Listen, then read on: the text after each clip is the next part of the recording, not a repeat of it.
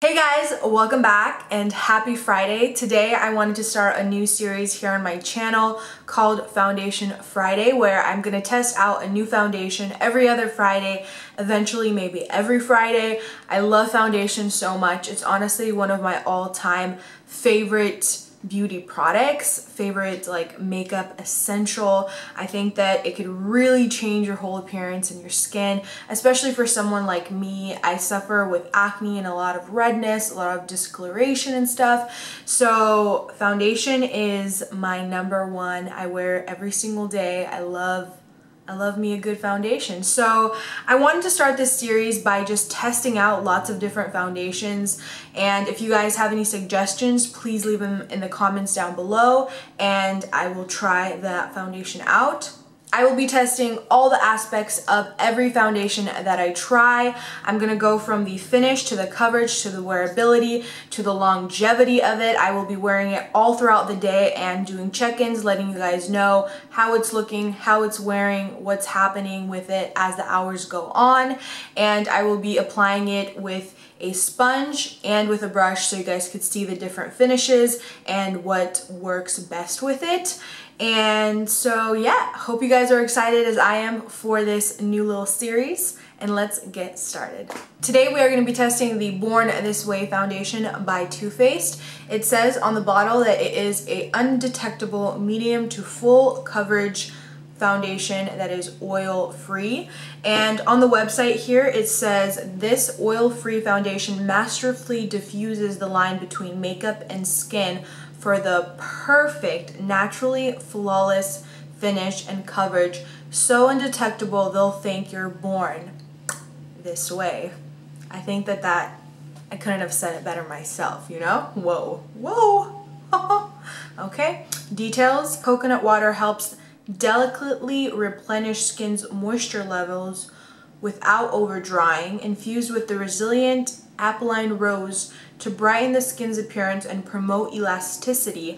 Hyaluronic acid provides long-lasting skin-balancing hydration for a smoother, more youthful appearance. It comes in 35 shades, which I think is a great shade range. As I'm looking online here, it goes from quite a pale pink tone to a more yellow tone base, way down to like really nice, deep, rich chocolate tones. So looks really good to me. All I have on my face right now is moisturizer and lip balm. I'm not going to be using primer because I always like to test a foundation on its own without a primer, so I really see the full potential, because you could always apply a primer with any foundation. So we are going to test it out on its own.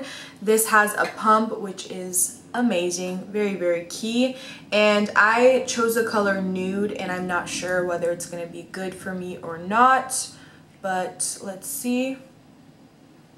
Looks pretty good. We're going to apply it on one side of the face first, and we are going to blend it out. Maybe I'll blend out with my fingers a little. Ooh, whoa.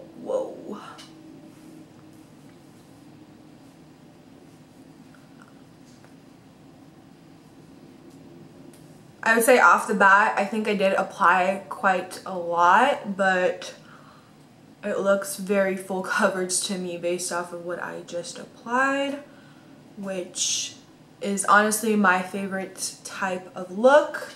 I personally love full coverage, even day to day, because I want to cover all of this redness and all of this imperfections in my skin. It's blending out really beautifully with a sponge, and I will say applying foundation with a sponge is my personal favorite way, because I do like full coverage. I find that a sponge kind of helps give me a really nice finish.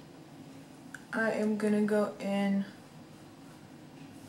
you know what, I'm gonna pump a little on the back of my hand, because usually with most foundations, if they have a pump, I just go straight on, but since we're testing it out, I should probably see how much I'm actually using. I didn't really think about that.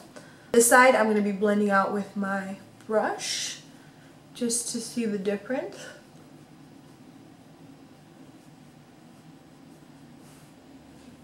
So I could tell right away that with a sponge, I got a more kind of satin finish, not necessarily dewy, but I have a little bit, it's not completely flat, whereas with the brush, it's definitely applying a lot more matte.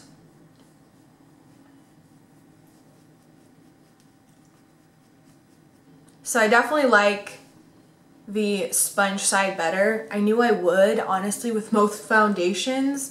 Sponges are just my go-to, they're my favorite. I'm gonna go ahead and do one more pump, and I'm gonna do kind of a little bit of spot concealing with it. I'm gonna go in before I put any more foundation on and just blend over the brush side with my sponge. But you could totally tell that this side has way more of a matte finish than this one. Hopefully the camera's picking it up, but I could definitely see in person. I have oily combination skin, so my T-zone gets oily throughout the day, and I could see like down the center of my nose especially, some oils start really peeking through, and my chin and kind of my forehead, the very center here, but my cheeks are quite dry. So I like something that works kind of for both skin types because I want it to accommodate to every part of my face. So obviously there are different primers that you could use with that, but if a foundation can do both, like not dry out my dry patches, but also not leave me feeling too oily in my T-zone, that is the ultimate best. So now I'm just gonna kind of put a little bit extra on the really red kind of areas and where my acne is kind of, it's peeking through ever so slightly with one coat. All right, I finished blending it out. It looks so good. The coverage on that second coat covered all of my redness and all of the acne that I had that was really red. And yeah, it looks awesome. I would say that this has a matte to kind of somewhat satin finish when it's blended out with a sponge. I feel like the sponge and the water in it kind of just gave it a little bit more of that satin finish, but with the brush it did apply pretty matte. So far it is not clinging to any of my dry spots, which currently this area for me is quite dry, so we'll see later throughout the day how that's gonna look. But it hasn't oxidized whatsoever, which is an A+. That's something that I always look to in a foundation because it could be kind of tricky when foundations oxidize and turn a little bit darker. That hasn't happened with this. So I'm gonna go ahead and finish the rest of my makeup, and I will be right back to show you guys the finished result of how it looks after all my powders and bronzer and all that stuff is on.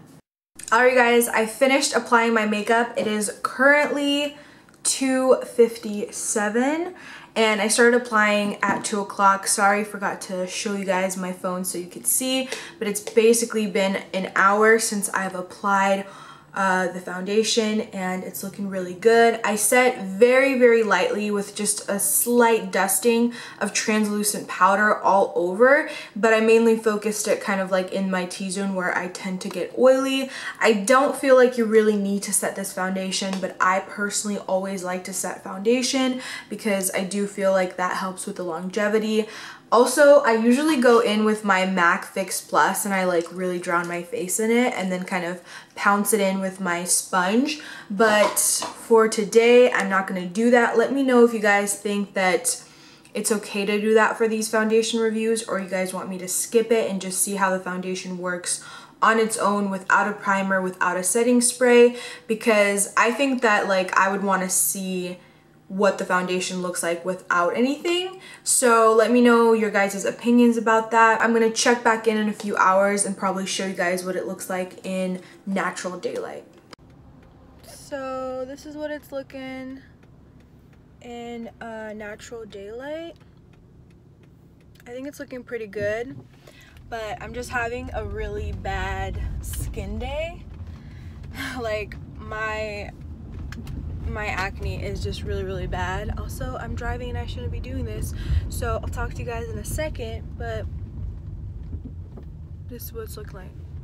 Hey guys, so I'm doing, where do I look? Oh, right here. Wow, that was a moment that I just had. I was like looking at myself and I was like, wait, I'm not supposed to be looking at myself. Anyways, so I am doing my checkup. It has now been 3 hours. It's 5 o'clock on the dot right now.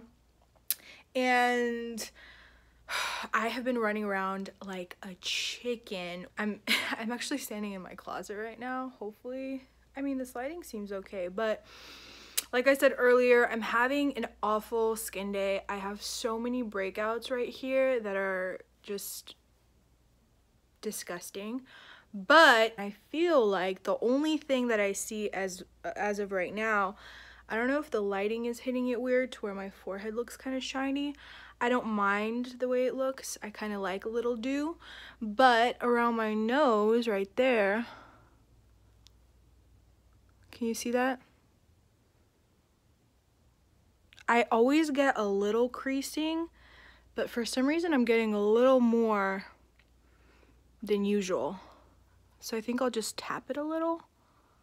Yeah, that looks a little bit better. So maybe I just put a little too much foundation there. Usually I really thin it out around there so that it's almost like there's very little foundation. It almost just kind of evens out the redness, but I don't really like to have much foundation there, and I think I didn't really focus on blending it out and getting rid of some of the foundation, and it must have kind of collected in there.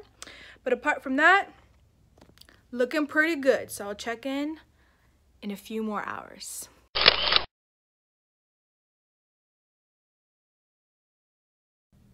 So it's 8:36 right now.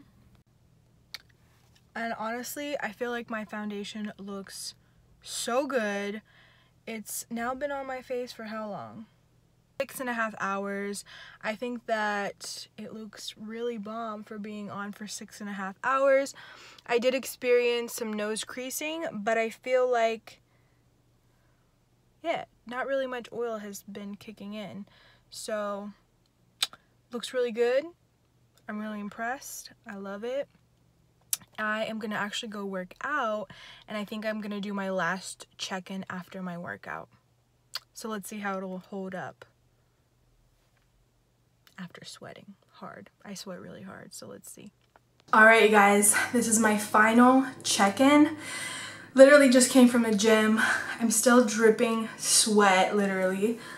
Let me just tap it off. This is as much as came off. Let me just show you the inside of my t-shirt. I know that's so gross. I usually bring a towel, but I forgot. So I was wiping my sweat.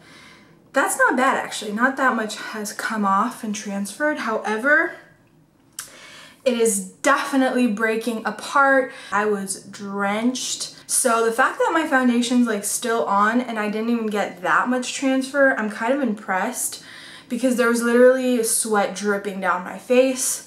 The part that looks the grossest is around my nostrils.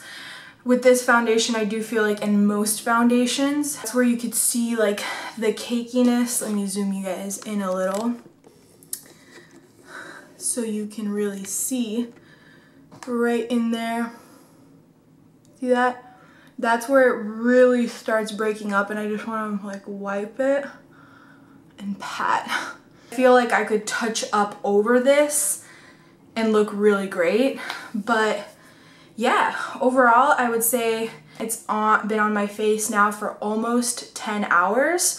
I think that's really bomb considering that's how much typically I wear my foundation, anywhere from 9 to 11 hours. So I think that that's really, really good.